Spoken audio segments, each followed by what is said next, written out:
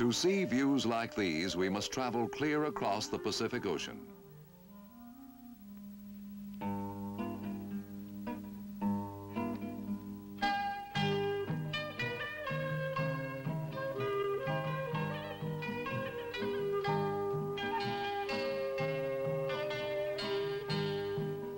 We are traveling up the Saigon River, the old way of life blending with the new and modern.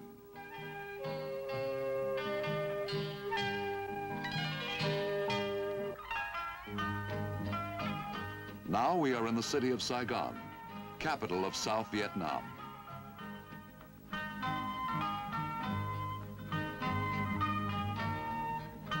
Everything is seemingly calm, outwardly inviting.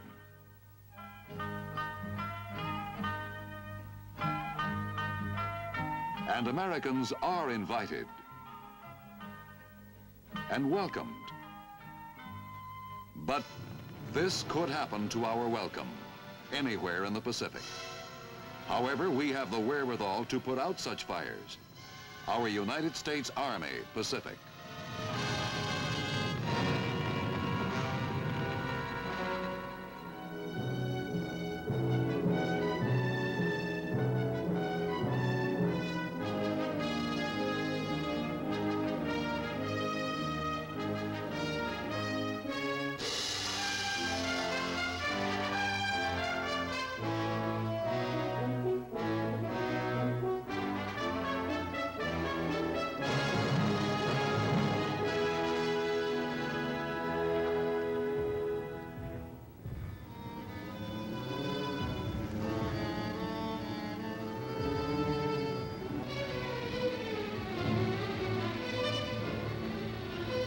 These waters run deep, but they are far from still. They churn with memories of great battles, memories of devastation stretching for thousands of miles across a watery globe. This is the Pacific Ocean. So deep are these memories that the United States has committed itself to the resolution that never again will it permit the shadows of treachery to darken man's lifeline to freedom.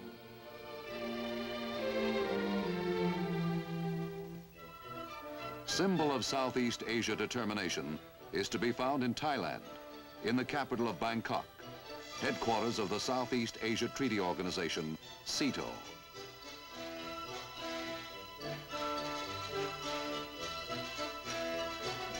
Here, 8 nations have joined together to defend themselves against the threat of communist aggression.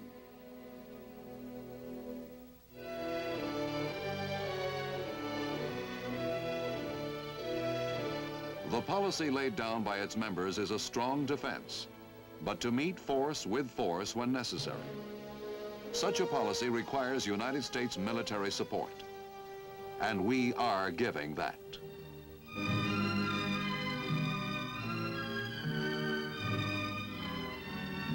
This is Hawaii, our 50th state, command post for all operations in the Pacific Ocean area. Base of operations for the Army is Fort Shafter, on the outskirts of Honolulu.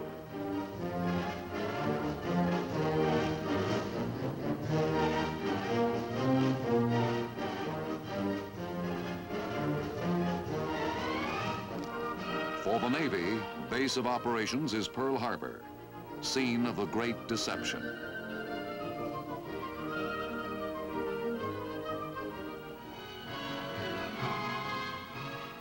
Hickam Field, base of operations for the Air Force.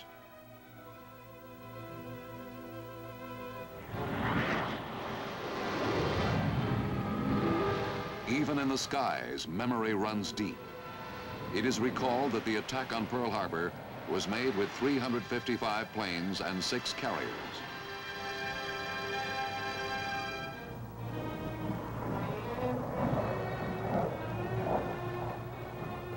While the Pacific Command tells the story of our strength and determination, the United States Army, USARPAC, has its own story to tell. Personal contact with top military officials, as represented here by General Maxwell D. Taylor, emphasizes the responsibility of the United States Army Pacific.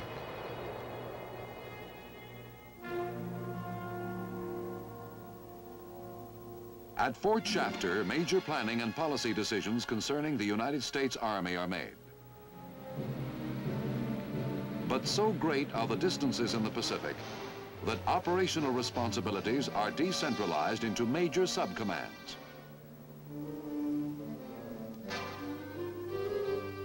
These subcommands reach out across 12 million square miles of ocean, stretching from Hawaii to Japan, to Korea, Okinawa, Taiwan, the Philippines. Stationed at these crucial points are thousands of our soldiers, either with military missions in an advisory capacity or as combat troops, ready for any emergency. In Japan, our mission is to advise, to help build a strong military arm within the framework of the country's constitution.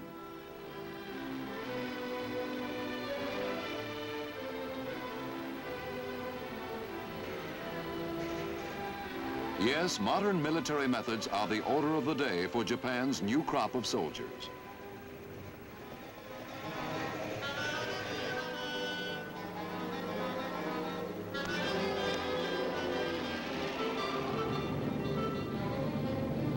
But there is in Japan today a growing awareness that freedom must be defended. In keeping with this concept, a Mutual Defense Assistance Pact has been signed by our two governments.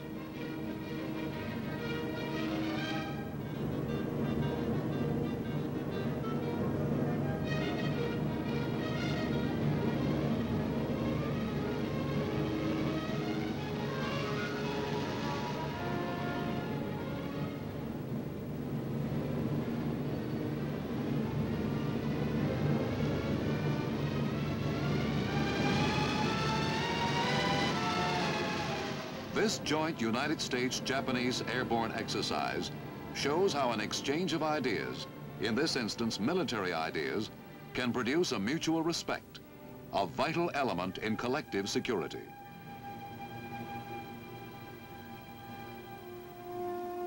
Field maneuvers, American style. The payoff, a skillful and self-sufficient ally.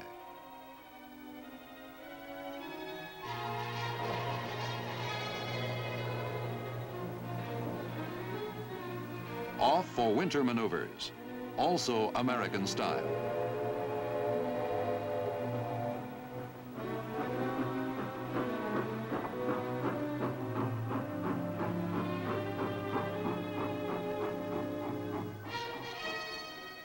Scenes such as we see here reflect our Army's efforts to turn bamboo defenses in the Pacific into a ring of steel.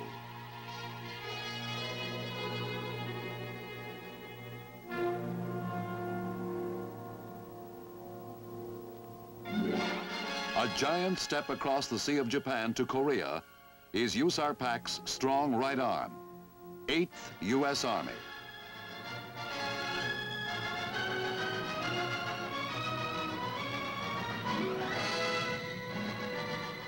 These soldiers, along with the forces of the Republic of Korea, help make up the United Nations Command.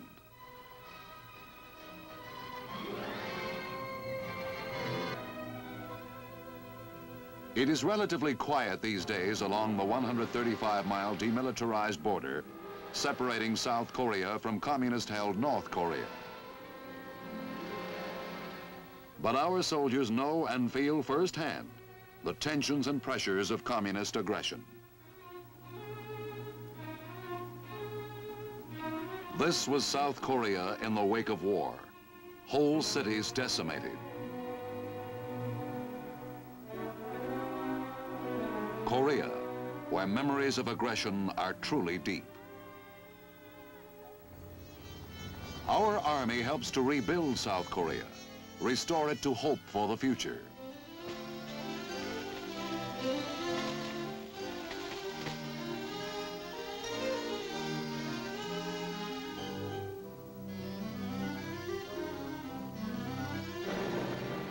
Yes, U.S. Army Pacific is much more than a combat force. Wherever its units are stationed, they contribute to the national economy and to the spirit of freedom.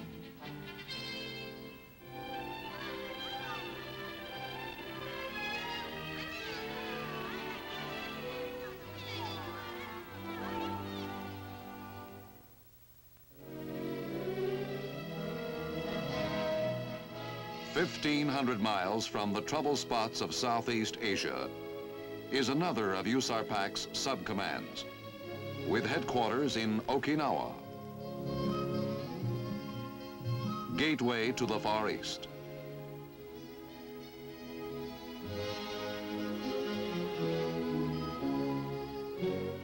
Okinawa is one of our major bases in Asia.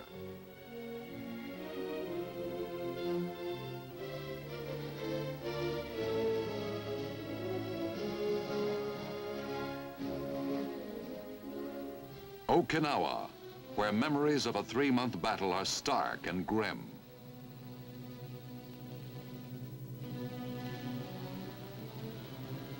The toll of dead read 12,500 Americans. And a great news reporter.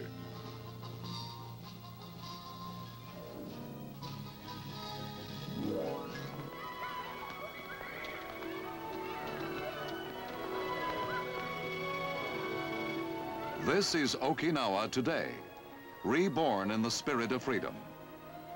With the aid of our Army in the Pacific, the islands of the Ryukyus are establishing a modern economy.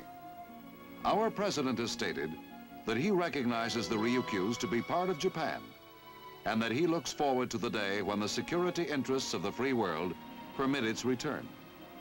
Right now, the Ryukyuans are fully aware of the immense contribution their islands are making in maintaining the peace of Asia.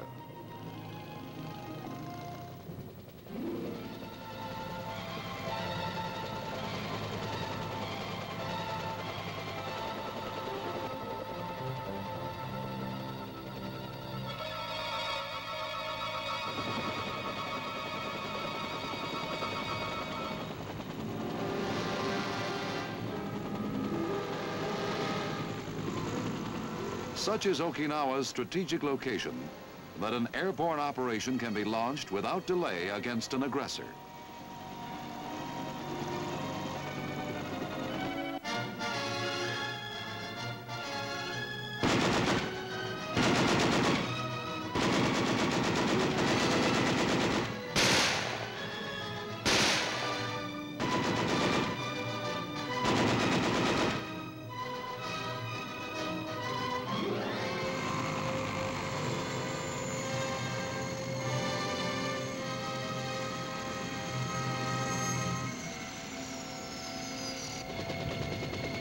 Okinawa, keystone of our defenses in the Pacific.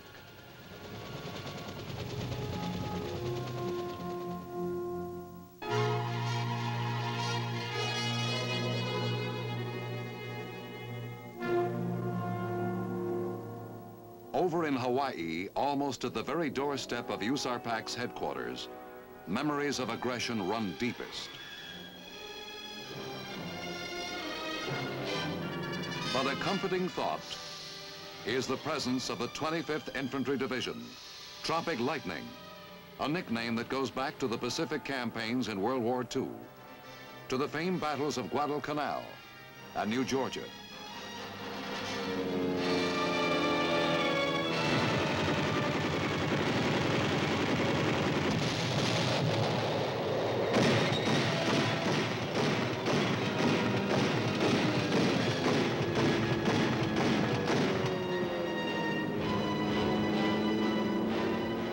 Memory recalls how the 25th struck with lightning force.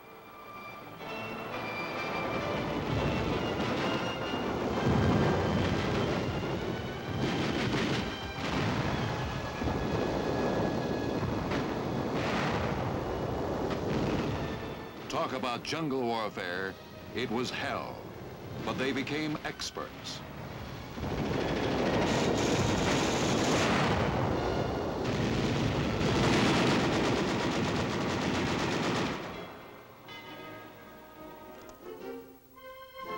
Then came Korea. Here, the 25th earned 14 Medals of Honor and 2 Republic of Korea presidential citations. Its history is legend. Its mission today, to be in a battle-ready state as a strategic reserve.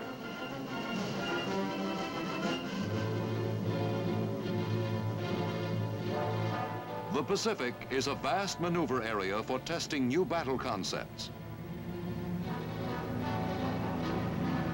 This is Operation Hailstone, a war game held early February 1962. Place, Korea.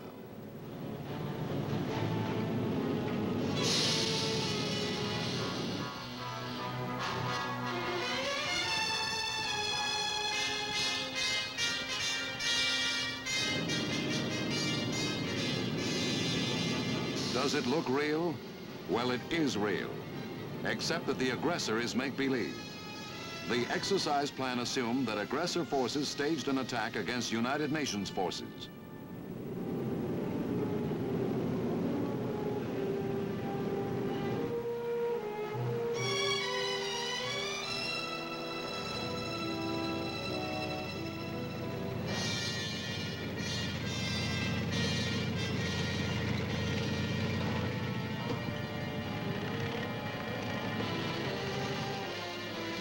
This exercise involved more than 75,000 Americans, Koreans, Turkish, and Thailand troops.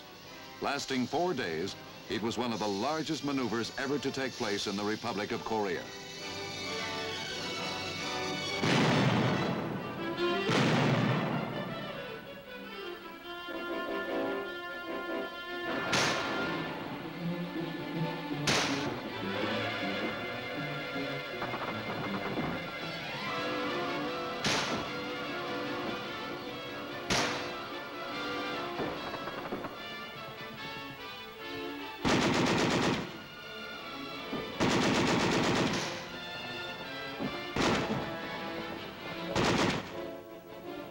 These scenes tell a story of combat readiness more vividly, more graphically than words.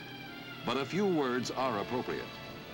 As elements of USARPAC's fighting units move through towns and villages today, there is no question of the United States' determination to meet force with force. And this gives comfort to those who recall the fateful period of the Korean conflict.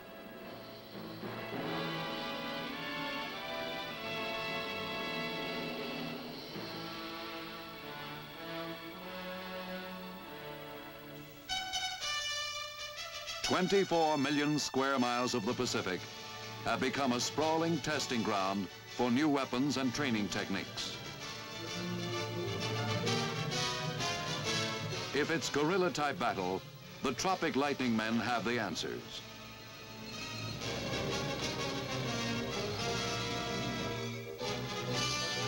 Remember Guadalcanal?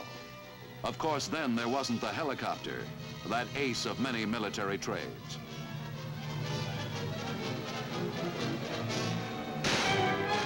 Training is rugged. Terrain is rugged. The type a soldier might encounter in fending off all types of brush fire war.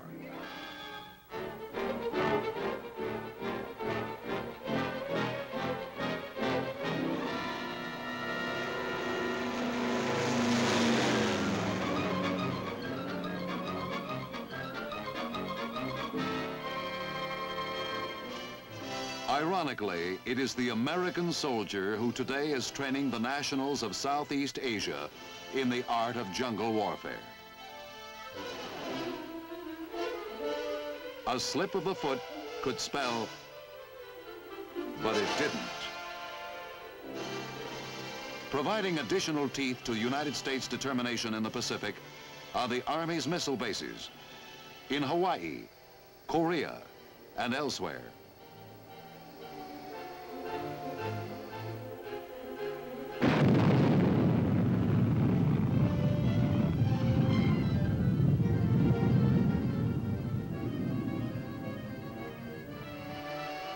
From such bases, USARPAC can hurl ground-to-air missiles equipped with nuclear warheads if necessary.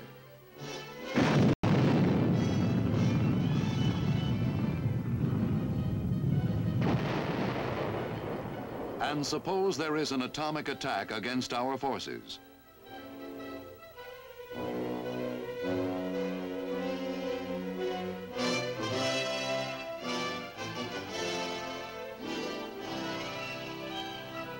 This exercise shows how medics are prepared to handle the wounded.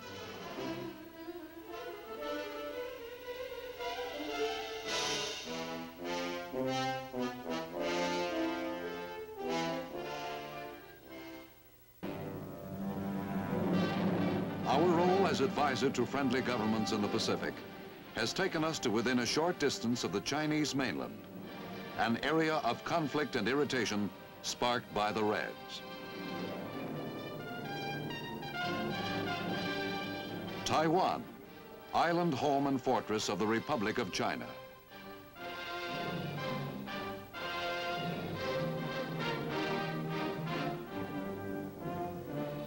Many of the Chinese soldiers on Taiwan, officers and enlisted men, have received training in Korea, Okinawa, Hawaii, and the Philippines.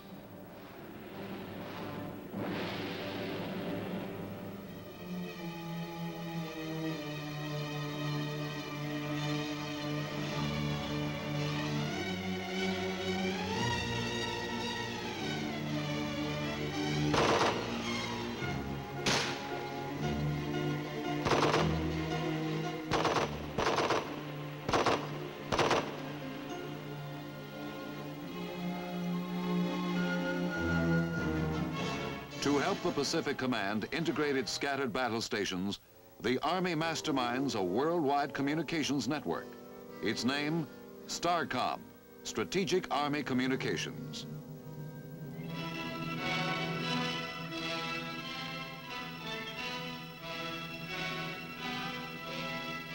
This Taiwan station is a $1.5 million operation.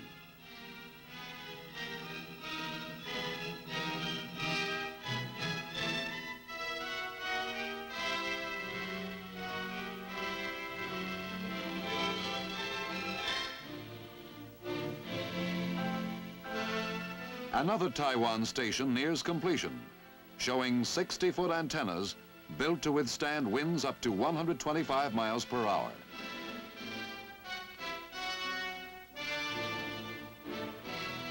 Wherever the Army goes, STARCOM goes along with it.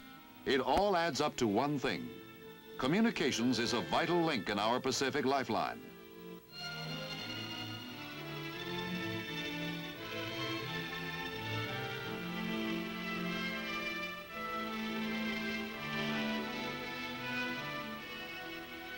Thousands of antennas of varying shapes and sizes help carry out a round-the-clock watch on this lifeline.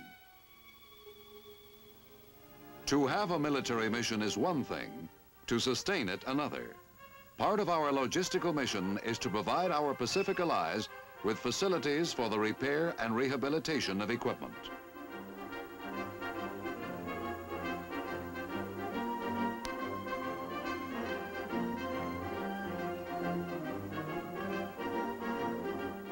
As usual, civilians play a big part in this type operation.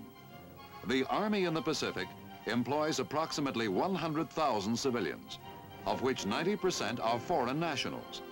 These are located principally in Japan, Okinawa, Korea, and Hawaii.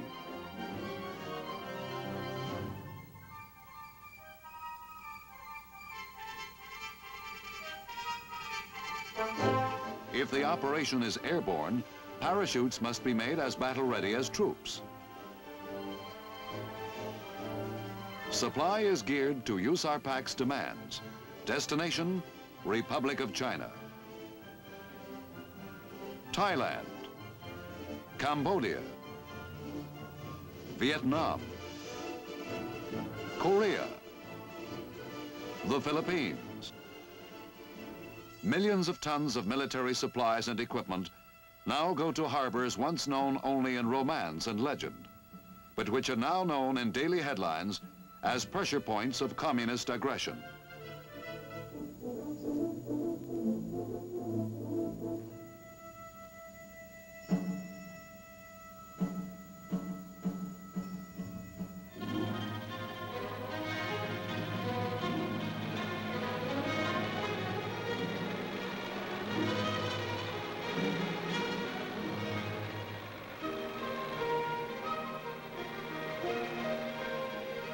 military hardware,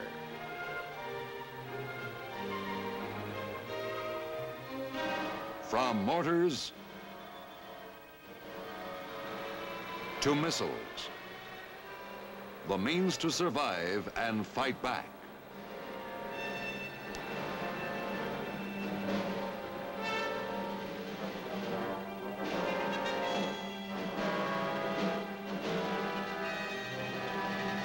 Off to a missile base.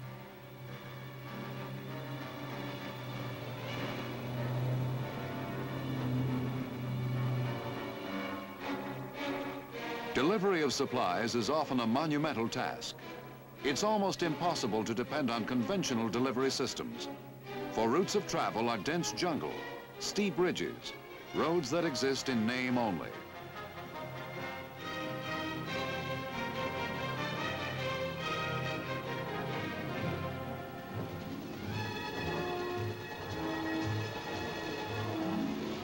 This, then, is the story of USARPAC. The arrow in its insignia represents strength and valor, and the stars, locations of the Pacific Ocean areas. With this insignia, USARPAC is stamped with an unalterable mission.